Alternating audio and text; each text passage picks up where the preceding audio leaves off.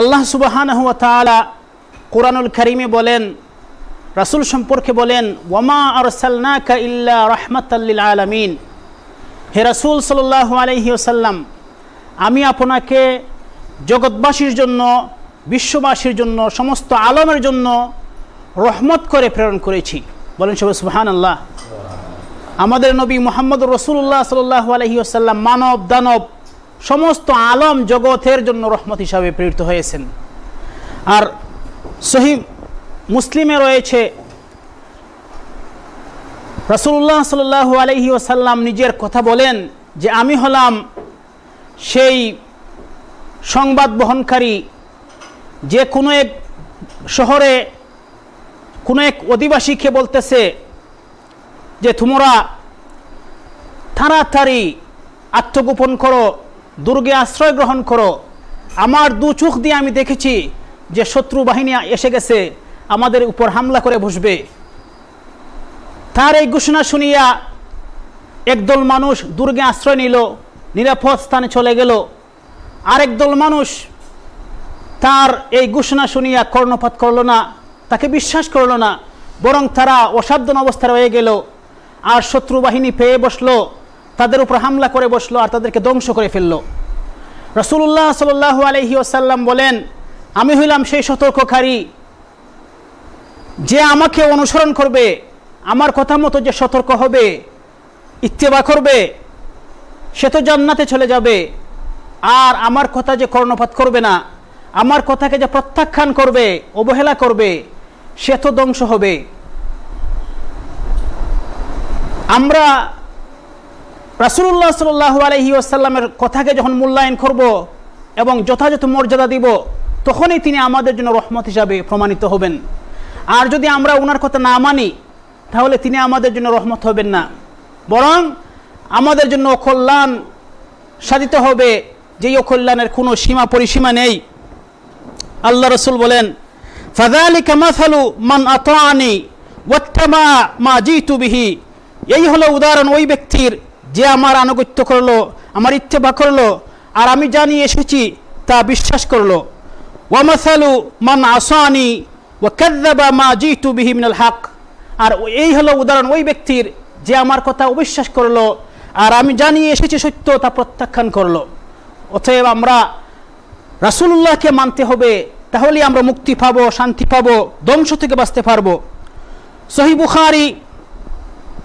বুখারীতে রয়েছে, রাসূলুল্লাহ সাল্লাল্লাহু আলাইহি ওয়াসাল্লামের উদাহরণ এইভাবে দেওয়া হয়েছে যে রাসূলুল্লাহ সাল্লাল্লাহু আলাইহি ওয়াসাল্লাম বলেন যে এক ব্যক্তি একটা বিল্ডিং অট্টালিকা নির্মাণ করলো, একটা বড় সুন্দর প্রাসাদ নির্মাণ করলো, আর নির্মাণ করিয়া তার এলাকাবাসীকে, গ্রামবাসীকে দাওয়াত দিল যে আমি একটা বিল্ডিং নির্মাণ করেছি, তোমরা সবাই আসো দেখার জন্য, এবং আমি খাওয়ানোরও আয়োজন করেছি, ইন্তজাম করেছি, তোমরা আসো খাওয়ার জন্য।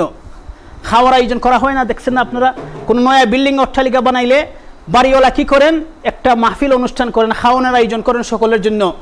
আল্লাহ রাসূল বলেন, আমার উদাহরণ হলো ওই রকম যে একজন একটা বিল্ডিং নির্মাণ করছে, আর বিল্ডিং নির্মাণ করিয়া তার এলাকাবাসীকে দাওয়াত করেছে, খাওয়ার আয়োজন করেছে।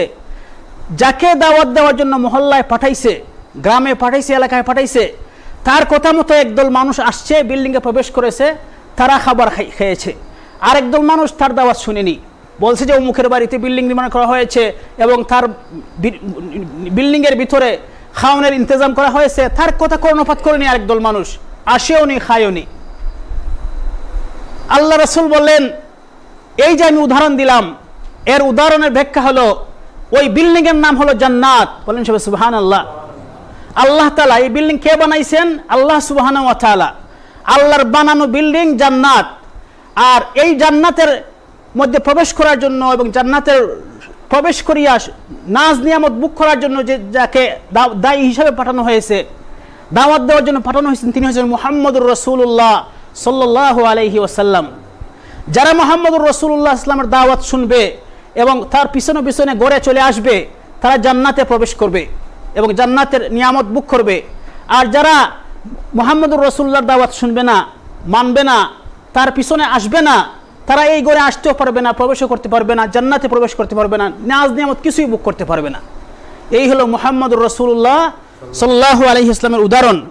তারপরে আল্লাহ রাসূল বলেন ফামান আতা মুহাম্মাদান সাল্লাল্লাহু আলাইহি ওয়াসাল্লাম ফাকাদ আতা আল্লাহ, যে মুহাম্মদ সাল্লামের আনুগত্য করলো সে মূলত আল্লাহর আনুগত্য করলো। ওমান ইউতির রাসূলা ফাকাদ আতা আল্লাহ, সূরা নিসার 80 নম্বর আয়াতে আল্লাহ তাআলা বলেন ওমান ইউতির রাসূলা ফাকাদ আতা আল্লাহ, যে রাসূলের আনুগত্য করলো, রাসূলের কথা মানলো, সে তো আল্লাহর কথাই মানলো। কারণ রাসূল তো নিজের মন গড়া কিছু বলেন না, যা বলেন আল্লাহর আদেশপ্রাপ্ত হইয়া বলেন। আর আল্লাহর রাসূল বলেন মান আতা মুহাম্মাদান সাল্লাল্লাহু আলাইহি ওয়াসাল্লাম ফাকাদ আতা আল্লাহ, যে মুহাম্মদ সাল্লামের আনুগত্য করলো সে মূলত আল্লাহর আনুগত্য করলো। ওমান আসা মুহাম্মাদান সাল্লাল্লাহু আলাইহি ওয়াসাল্লাম, আর যে মুহাম্মদ সাল্লামের নাফরমানি করলো ফাকাদ আসাল্লাহ, সে মূলত আল্লাহর নাফরমানি করলো। ওয়া মুহাম্মাদুন সাল্লাল্লাহু আলাইহি ওয়াসাল্লাম ফারকুন বাইনান নাস, আর মুহাম্মদ সাল্লাম হইলেন মানুষের মধ্যে পার্থক্যকারী। কে জান্নাতি কে জাহান্নামী তা নির্ধারণ হবে মুহাম্মদ সাল্লামের ভিত্তিতে। বলেন সবাই সুবহানাল্লাহ। মুহাম্মদ সাল্লামের আনুগত্য যারা করবে, যারা তাকে মানবে, তারাই হবে জান্নাতি, আর যারা মুহাম্মদ সাল্লামকে অমান্য করবে, অস্বীকার করবে, তারাই হবে জাহান্নামী। এই জন্য আল্লাহ রাসূল বলেন ওয়া মুহাম্মাদুন ফারকুম বাইনান নাস, মুহাম্মদ হলেন মানুষের মধ্যে পার্থক্যকারী। কে হক কে বাতিল, কে জান্নাতি কে জাহান্নামী তা নির্ধারণ হবে মুহাম্মদ সাল্লামের ভিত্তিতে।